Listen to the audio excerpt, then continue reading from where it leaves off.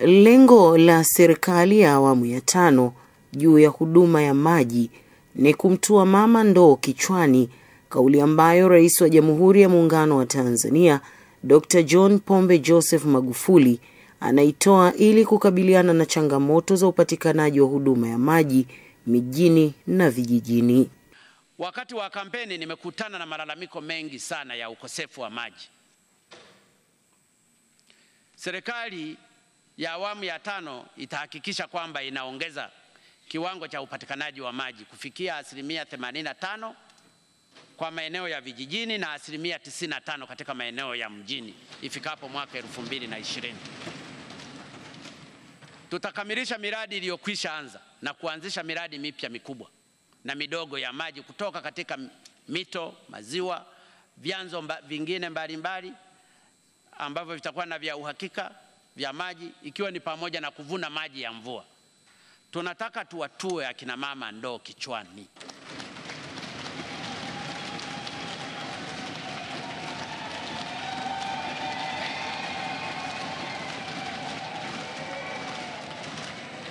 Tunatambua umaskini hauwezi kuondoka nchini kama wananchi hawapati maji safi na salama. Je, kauli hiyo inatekelezwaje tangu kutolewa na Rais Dr. John Magufuli, ikiwa ni sehemu ya utekelezaji wa miradi mbalimbali hapa nchini? Na nini kauli ya wananchi ambao haswa wanalengwa kusaidiwa ili kumaliza changamoto ya upatikanaji wa maji safi na salama? Mkoa wa Arusha ni moja ya mikoa iliyopata fedha za serikali ili kutatua kero ya maji.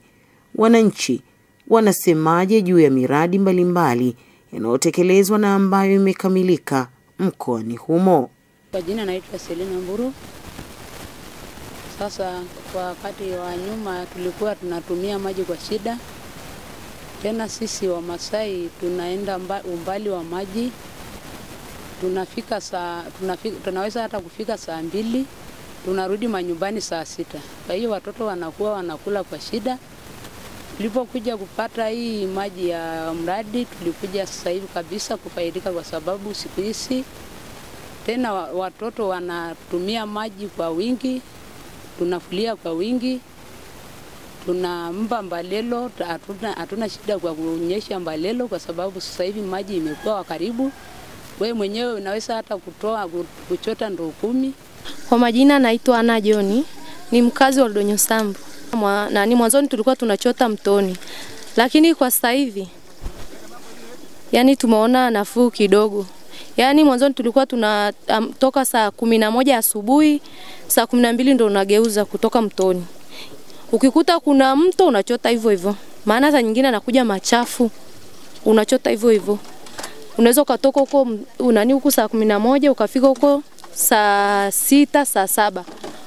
Ukarudi unaweza ukafika hata huku nyumbani saa 1 au saa 12. Unaweza ukakutana na wanyama. Maji yenyewe machafu, saa nyingine ndio hivyo tunaumwa. Kwa kuwa maji ni machafu. Baada ya mradi kuja, yani tunashukuru kabisa. Yani tunachota maji karibu. Maji ni salama, ni masafi, hayana shida. Yani mwanzoni tulikuwa tunaumwa na matumbo, lakini sasa hivi yani tunashukuru kabisa. Yani hatuumwi na tumbo tena. Tulikuwa tunapata shida ya maji sana. Mama anatoka hapa na kwenda mtoni kilomita 7 na ndoo mgongoni na mtoto. Leo tumefuata nafuu. Maji yamekuja nje. Tunachota maji nje na vikombe. Sasa hivi tumeachana na safari za kufuata maji kilomita 7. Mifugo wanakunywa maji hapa nje. Hapa nje hatupati shida sana. Ng'ombe wamenenepa, mbuzi wamenenepa. Watoto wa shule wanafanya usafi. Wakina mama wanafanya usafi. Tumeachana na ule uchafu wa kufuata maji mtoni. Sawa, tulikuwa tunakunywa maji machafu sana. Yana wadudu wa porini na wale masalia ya ndani ya maji. Sasa hivi tunakunywa maji safi. Tunamshukuru rais wetu wa awamu ya 5. Tunamshukuru sana. Tunamuomba aendelee kwa rais kwa awamu nyingine, miaka nyingine 5 iwe 10. Jina naitwa Ndengwafinya John Malia. Kabla ya mradi wa maji tulikuwa tunachota maji sehemu fulani inaitwa chemchem kule chini. Lakini baada ya mradi kuja sasa hivi tunachota maji kwa urahisi hapa nje. Tumeepukana na kunywa maji machafu na kwenda umbali wa kwenda kuchota maji mbali. Kwa sasa hivi tunapata maji kwa urahisi hapa nyumbani. Wakina mama hatuteseki wala hatuendi mbali kuchota maji. Ndiyo, hayo ni maji. Maji ambayo ni muhimu kwa matumizi mbalimbali kwa shughuli za kibinadamu, ikiwemo shughuli za nyumbani, ufugaji, ukulima, biashara na huduma nyingine. Bado wananchi wana neno gani kwa Rais Dr. John Magufuli na watendaji wake wa serikali? Naitwa na Mayani Jesho. Tunaenda kutumia maji mgongoni kule Ngangu. Tunaenda kuchota maji huko na tunaleta dumu 2 huku nyumbani. Maji ni mbali kabisa. Tunaenda tu, ukienda saa 1 unafika saa 5 hapa. Kwa jina naitwa Irene John Malia. Naishi Ambureni, mkoa wa Arusha. Kwa kweli tunanufaika sana na mradi wa maji tulioletwa mahali hapa. Kutokana tulivyokuwa tuna mradi huu wa maji, tulikuwa tunatumia umbali mrefu sana kufuata maji. Hivyo tunashukuru serikali ya mitaa na rais wetu Magufuli kwa kupatia mradi huu wa maji. Naitwa Ana Edward. Naishi kijiji cha Ambureni. Nashukuru Mungu. Hao walikuja wakakutata migomba hapa. Walifeka migomba. Sijawadai maana nimefurahi. Imenigusa. Wakaweka tangi la maji. Hawajaniambia inalipiwa lakini wakaweka maji na mimi nikafurahi kwa ndani. Maana nafulia hapa na shotea ng'ombe hapa. Kweli nikafurahi sana. Maji ya ng'ombe nilikuwa nashota maji ya mferegi. Naletea ng'ombe ya kunywa ni chemchem. Natoa shukrani sana alionitoa ndoo ya kutoka kule chemchem. Mungu ambariki. Kwa majina naitwa Jacob Mbayo Liza. Kabla hatujapata mradi huu wa maji, kwa kweli tulikuwa tunateseka katika upatikanaji wa huduma hii ya maji. Mifugo yalikuwa yanateseka. Tunaenda kilomita karibu 10 kutoka mabombani.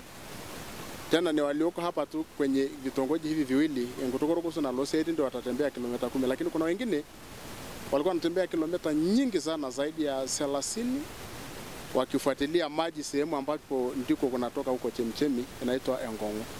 So lakini tunashukuru kwa sababu baada ya mradi huu wa maji kuja kuletewa na serikali yetu ya awamu ya 5, kwa kweli tunashukuru kwa sababu sasa hivi tunapata huduma kwa karibu sana.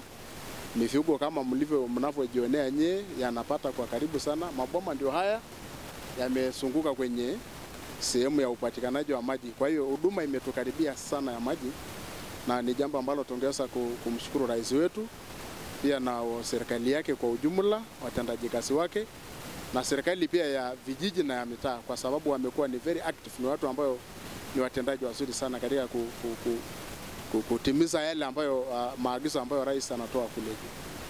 Mwanzo tulikuwa tunachota maji chemchem, kwa tunapata kwa shida. Ila sasa mabomba yamekuwa mengi, tunapata maji kwa urahisi. Atubebe tena maji kichwani. Naitwa Rosemary Edward. Kwa kweli tulikuwa tunapata shida sana ya maji kwa sababu hapa alikuwa hamna maji.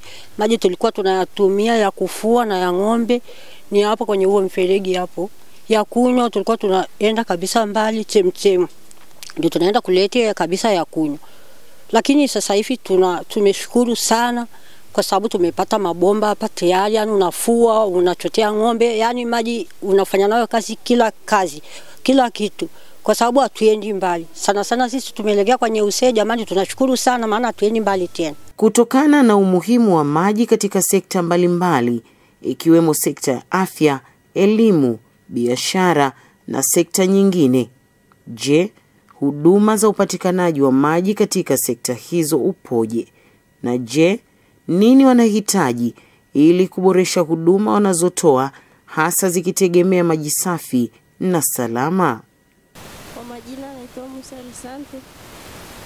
Mradi huu wa maji ulikuwa haupo tulikuwa tunaenda kuchota maji Compassion. Sasa hivi tumeletewa mradi wa maji na serikali. Sasa hivi tulikuwa tudeki vyo, mazingira yetu nayo yalikuwa hayana maji, miti nayo ilikuwa haioti, bustani nayo ilikuwa haina maji. Sasa hivi mradi umetuletea maji. Sasa hivi tunasoma vizuri, hatukosi maji, tunadeki vyo, tunamwagilia bustani hata nayo na miti. Kwa hiyo sasa hivi tunasoma vizuri, hatuna shida ya maji. Langu naitwa Ambilikile Mwasapira. Maji, pasipo maji hakuna maisha. Mimi niseme eneo la watu wote mahali wanapoishi, kama maji hakuna, watu hawataishi maeneo hayo. Mfano katika bonde hili tunamoishi sisi hapa, kama si maji watu wasingekuwepo. Maana eneo lenyewe ni kame, lakini kwa ajili ya maji watu wamejaa kila kijiji. Maana kila kijiji kina maji. Serikali iendelee kutusaidia. Tunaangalia kwenye vyombo vya habari, mfano TV imepeleka maji maeneo mengi. Hata mchana huu tu nilikuwa nimekaa hapo naangalia watu wanavyofurahia maji yanayotoka Ziwa Victoria na kuwafikia watu kwenye vijiji vya wenzetu huko Mwanza na Shinyanga. Kwa hiyo maji ni muhimu. Tunaishukuru serikali, tena imekaza na kweli inakusudia kama ilivyosema kufikisha maji kila kijiji. Na kweli vijiji vingi sasa vimeanza kupata maji. Maeneo mengine hapa kwetu, mfano wa kijiji cha OLDONYOSAMBU, wenzetu hawana chemchem iko mbali, lakini serikali imepeleka maji. Kwa hiyo tunaishukuru serikali yetu, inafanya bidii kuwafikishia watu maji mahali walipo.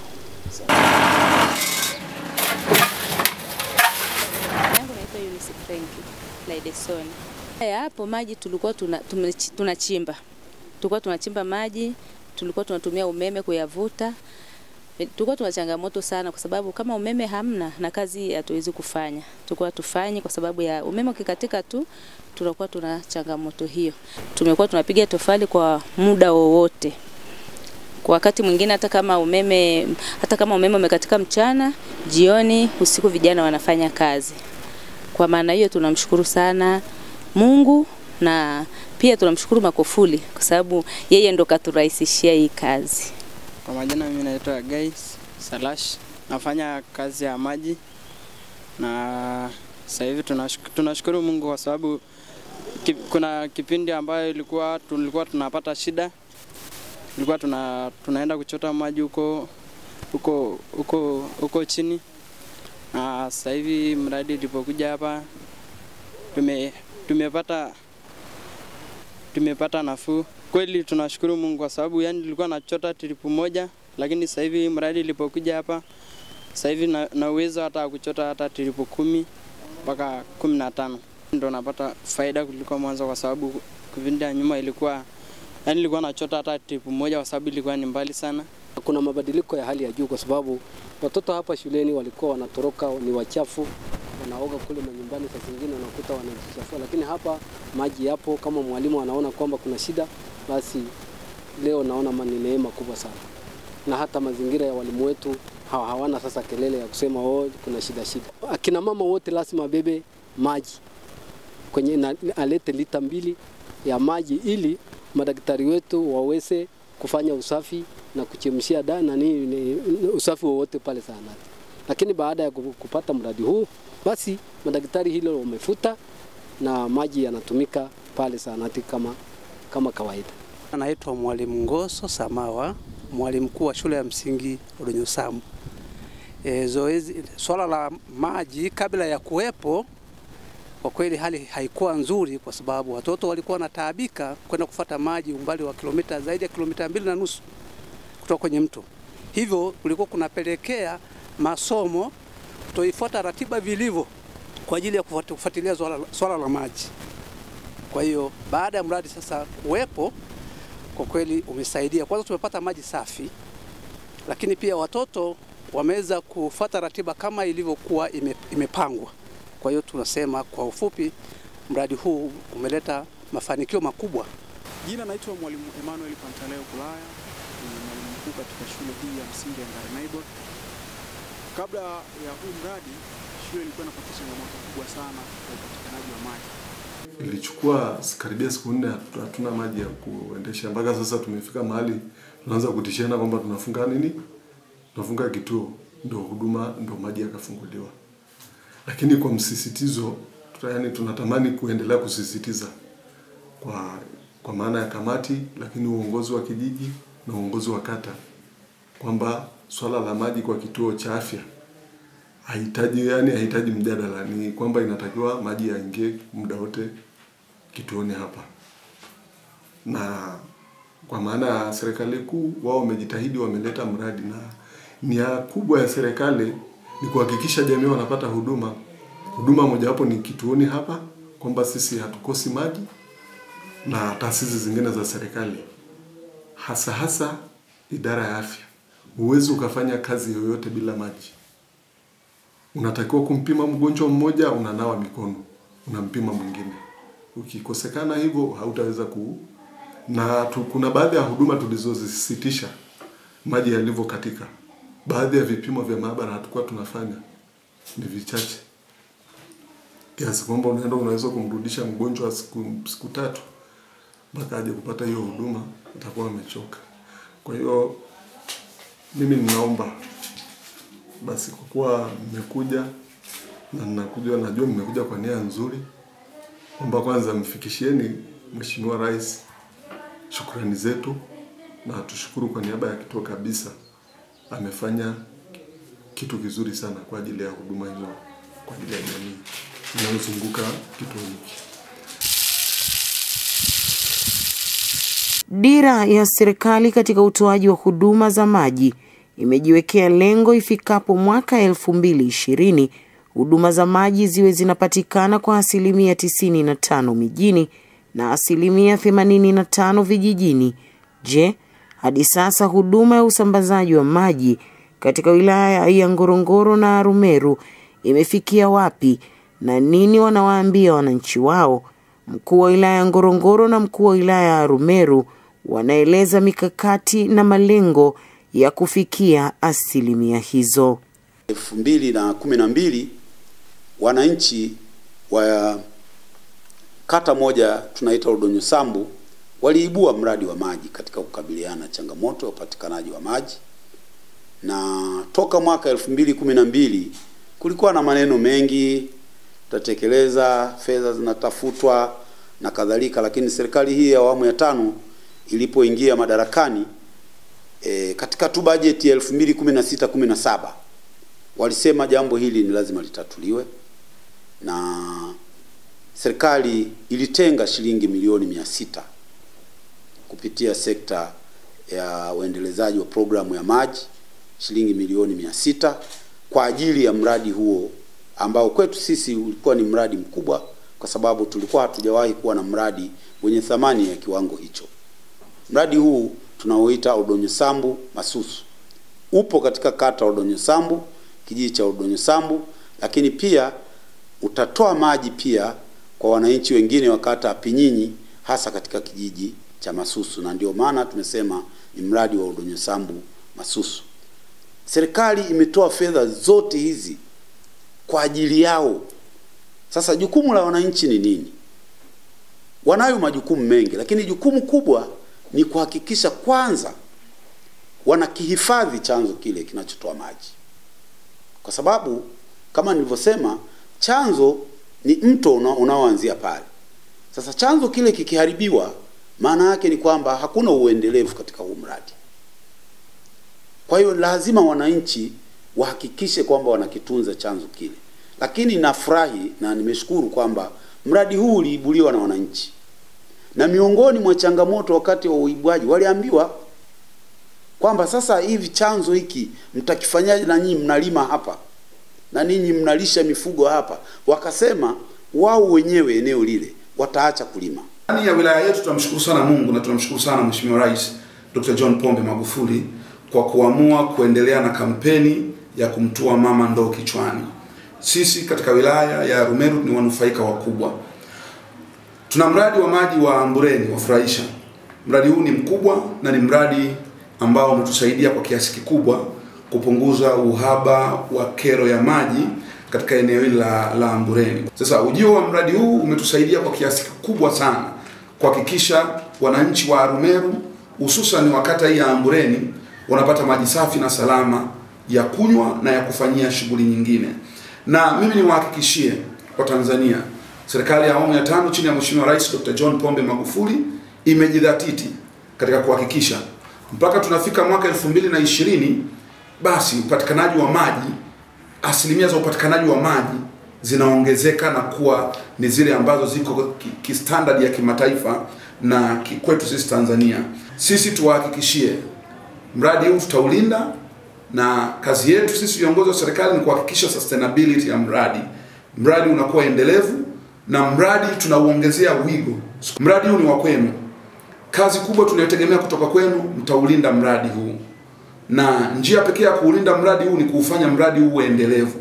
Na mradi unakuwaje endelevu? Ni kuhakikisha sasa pamoja na kupata maji safi na salama, basi na nyinyi mnashiriki katika kuchangia kiasi kidogo cha gharama ambacho kitakuwa kikitumika kuuservice huu mradi.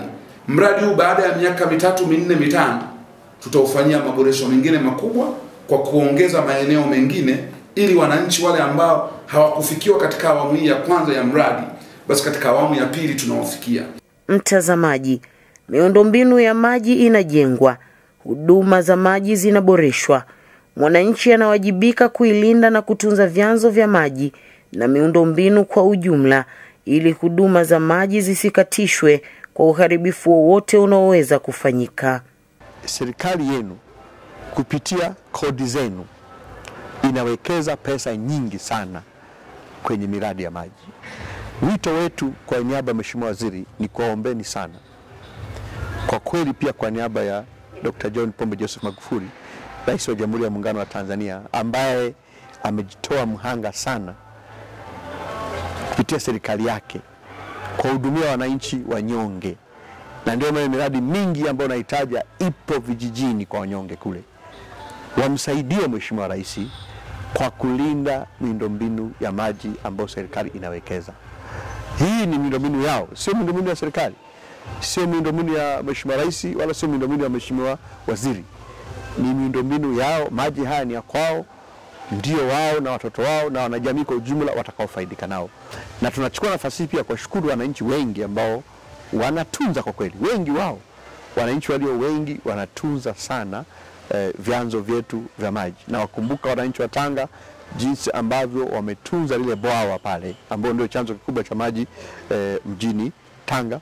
Na wakumbuka wananchi wale wa Tabora ambao wametunza vizuri sana bwawa la Igombe ambao kwa sasa ndio chanzo kikubwa cha maji. Na wakumbuka wananchi wa Mbeya jinsi ambao wametunza vizuri sana ule mto Kiwira, mto ambao ndio utakwenda kuwa chanzo kikubwa cha maji kwa upande wa mkoa wa Mbeya. Kwa hivyo wananchi wetu wengi sehemu mbalimbali hapa Tanzania wanafanya kazi nzuri ya kulinda mazingira na kutunza vyanzo vya maji.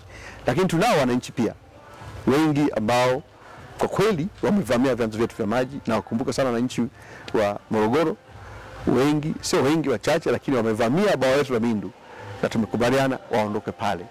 Na wakumbuka baadhi ya wananchi kwa kweli wanaoishi Morogoro ambao wameenda kulima katikati ya chanzo cha maji cha mto Ruvu ambao ndio uhai wa watu milioni 6 jijini Dar es Salaam. Nao tumeongea nao, tumekubaliana waondoke. Na wakumbuka wananchi wa Mbarali ambao kwa kiasi fulani na kikubwa tu kwa kweli wamechepusha ule mto Ruaha ambao ndio mto wa uhai wa taifa hili kwa maana ya kilimo, lakini ndio mto ambao ni uhai wa mradi mkubwa sana ambao Mheshimiwa Rais amejitolea, amewekeza pesa nyingi katika mradi wetu wa kufua umeme wa Rufiji maarufu kama Stiglas Gorge. Wananchi hawa nao tumezungumza nao na tunaenda kutoa wito kwamba waviachie vyanzo vyetu vya maji, waviachie maziwa yetu, waachie mito yetu iwe salama.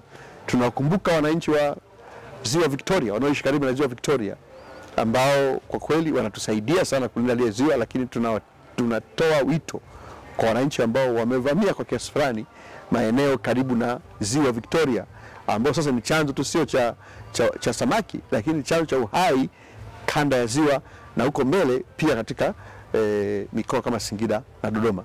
Kwa hivyo wito mkubwa ambao tunaotoa sisi kama serikali kwa niaba ya Mheshimiwa Waziri ni kuomba wananchi wetu waendelee kulinda vyanzo vya maji kwa sababu ndio uhai wa taifa.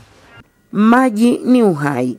Kila mwananchi anapaswa kulinda vyanzo vya maji na miundombinu yake popote pale alipo na wakati wote. Huduma ya maji ikiwa ya uhakika, maisha ya watu yatakuwa bora, afya zitaboreka na kuyatawala mazingira. Tulinde vyanzo vya maji na kuwafichua waharibifu wa miundombinu ya maji ili maji yatutunze.